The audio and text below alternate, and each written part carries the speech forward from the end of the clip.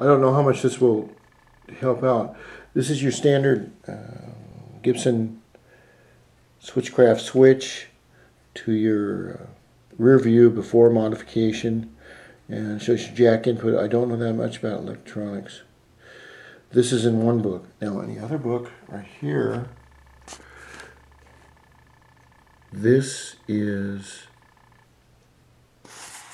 the controls in a Les Paul right there, and this is used in the Custom Deluxe Standard and Special. I don't know if it's used in the other times.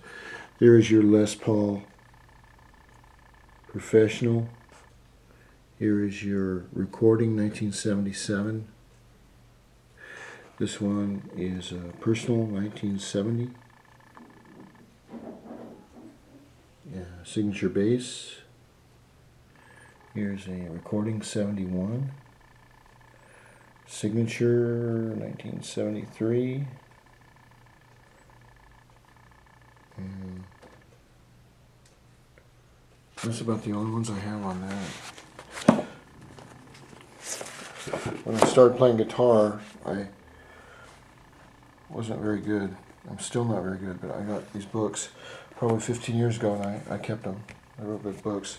Anyway, I just wanted to point that out.